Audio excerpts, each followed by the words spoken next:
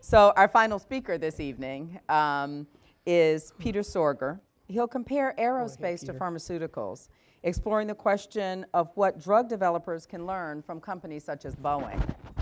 Peter is the director of the Harvard Program on Therapeutic Science and professor of HMS's Department of Systems Biology. He co-founded one of the first systems biology programs in the nation, as well as a publicly traded biopharmaceutical company and a private image informatics company. Thank you so much, Peter. Thank you. Thank you very much. It's a pleasure to be the closer, I suppose, this evening.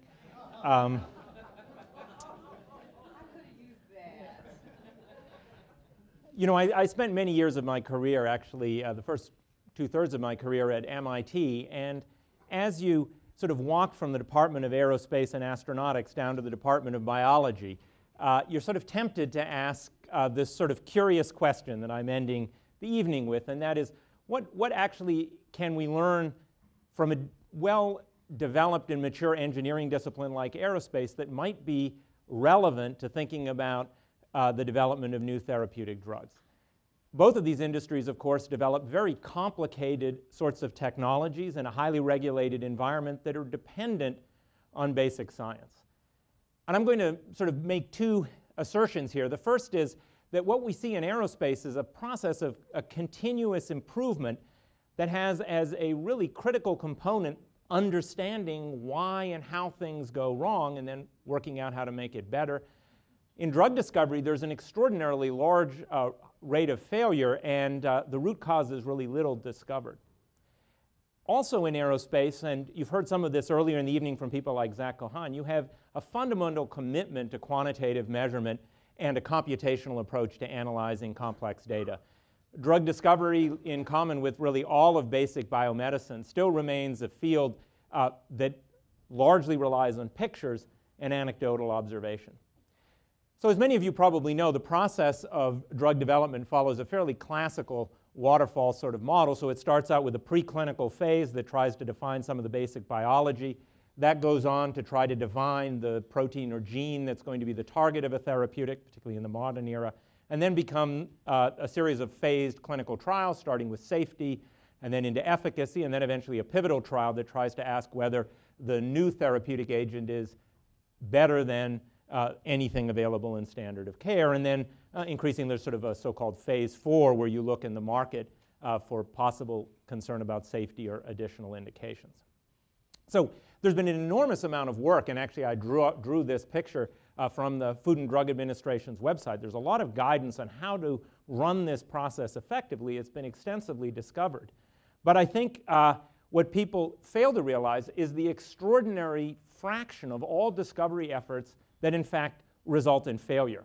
And you see that a little bit in the following slide, in which we see a reduction over years. Even as the research intensity of pharmaceutical development has gone up, you see fewer and fewer new drugs coming into the clinic.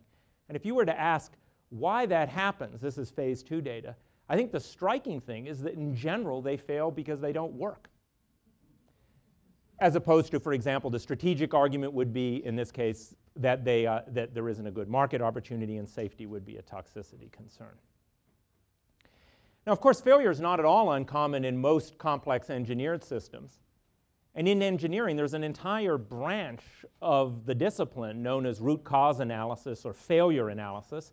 And that's concerned with looking at those instances in which something has gone wrong and trying to figure out what went wrong and make it better the next time. So all of you will be aware, for example, of Boeing's flagship 787 aircraft having had a significant problem with the lithium batteries on board, that they were overheating. That grounded those aircraft, a $10 billion research and development program at that time.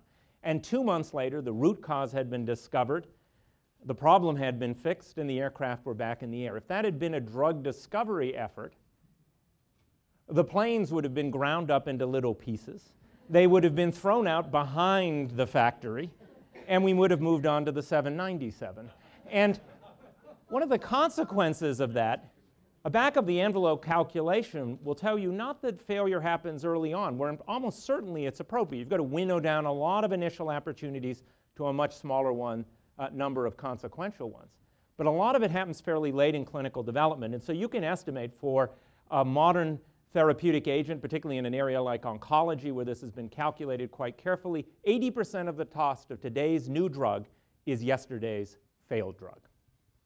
So what is one of the things that aerospace is able to do that actually helps? Now, we'll get at this issue of false analogy in a moment, but first, I think one of the really striking things is that aerospace development, and in fact all of engineering, is dependent on the creation of what we call computational artifacts or simulation models. So this is an attempt to take a representation of the natural world measured carefully.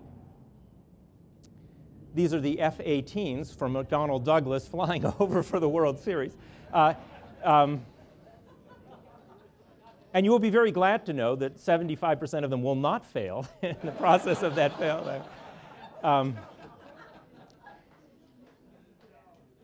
So we're all familiar, back in the old days there were blueprints, now there are pretty pictures on the right. You can buy this aircraft for $275 million. But underlying this actually are an entire series of extremely sophisticated simulation models that allow companies and academics to work closely together to understand the properties of wings and the properties of surfaces, how they work together. And these have as their underpinning a fundamental piece of mathematics. In the case of the turbulent flow I show you here, it's a solution to the Navier-Stokes equation, which I just briefly mentioned.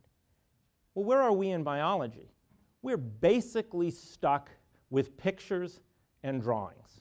We seem to have lost one of the pictures and drawings. And what these are big sort of circuit diagrams, how everything might connect. The pretty picture that's missing from this would have told you what we will typically get on a website where you can click on it, and nicely for a preclinical scientist, you can order the antibodies to that protein. But we see these not just as intermediate things used to explain to our colleagues what it is we're doing, but instead as definitive artifacts. And relative to an earlier talk that really concentrated on this issue of putting things in the bank for future biomedicine, I think what we've increasingly realized, even at the fundamental scientists, way before we actually get to the practical business of building drugs, is that the artifacts we're putting into the library are in fact minimally useful across such a complex domain.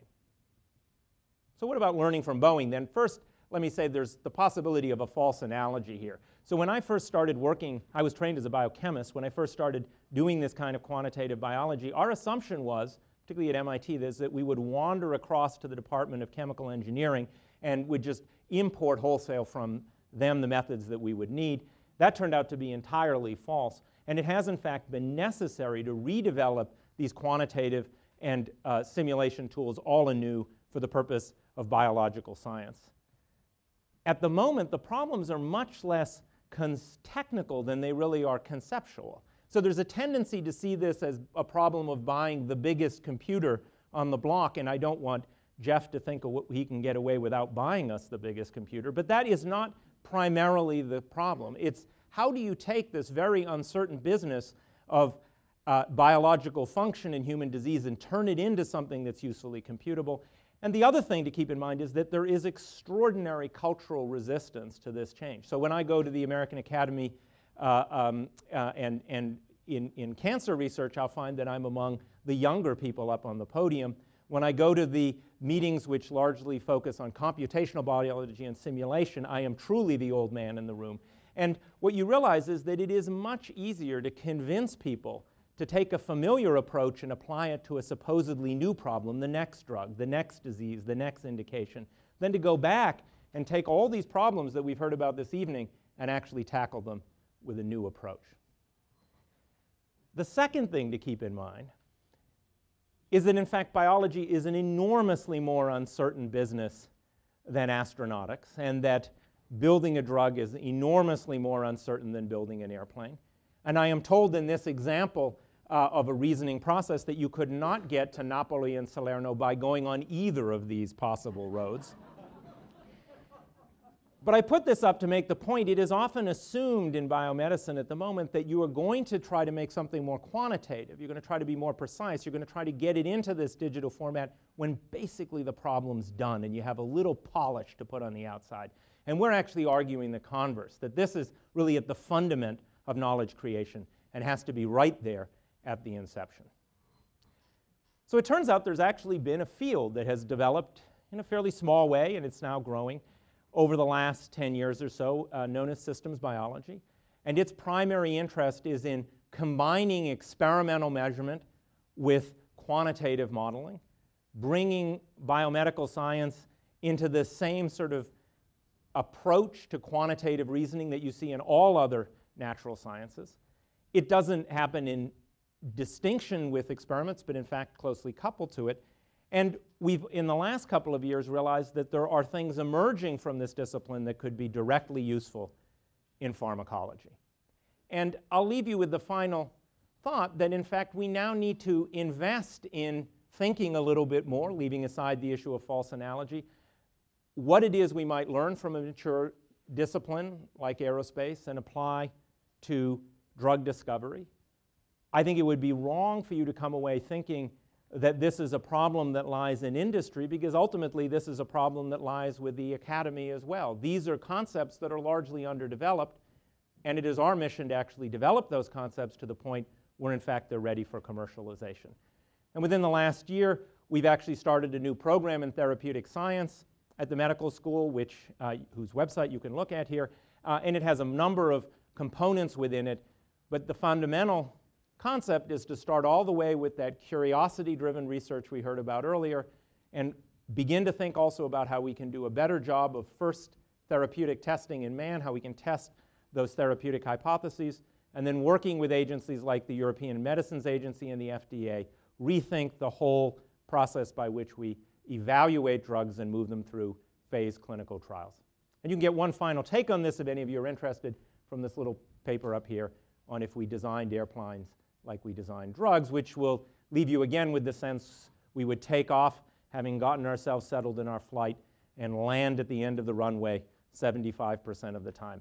And I think if we can make that a lot less frequent in drug discovery, we're not just going to address unmet medical need, but I think absolutely fundamentally for our society, we're going to do it at a much lower cost, at a cost ultimately that we can all afford.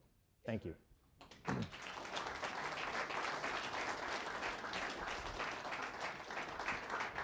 Well, thank you for being our closer. I had a question that it really is stimulated by the fact that you've suggested that we're making some headway around drug discovery. Do you see that some of these mechanisms might be applicable in later stage development as well as in, let's say, refreshing our regulatory pathways? Yeah, so my background is as a basic research scientist, so I naturally see the application to the laboratory. And we were really challenged both by Jeff and by external advisors. Here I have to call out Joshua Boger, the founder of Vertex, to actually think much later in the discovery and development process. And really through his enthusiasm for this, one of the most active programs in the therapeutics program is actually a re-engagement in regulatory science. So we think actually there is an opportunity to develop much better quantitative tools for thinking about clinical trials. I think the things you heard from Zach would be directly relevant to that as well, so the better analysis of electronic medical records. And the ultimate goal would be to get to a process where you've basically tested whether the therapeutic hypothesis is correct or not at perhaps 1/10 the cost that we have today. And I think that would allow us to identify those things which are not going to work much less expensively. Thank you so much. Well, let me say thank you for stimulating us.